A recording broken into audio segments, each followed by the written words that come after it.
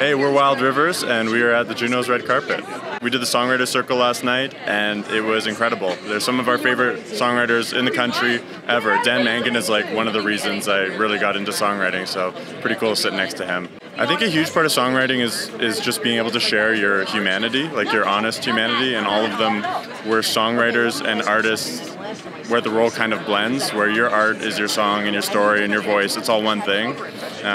That's a through line to me. They're all amazing singer-songwriters. I think the more specific you get, the more that people can actually relate, because the more you can touch on a nuanced emotion, like that's hard to define. And I think, yeah, the more like real it is to your life, the more people will believe you and then buy into the feeling and then be able to apply that to their own emotion, because everybody's felt different versions of the same thing.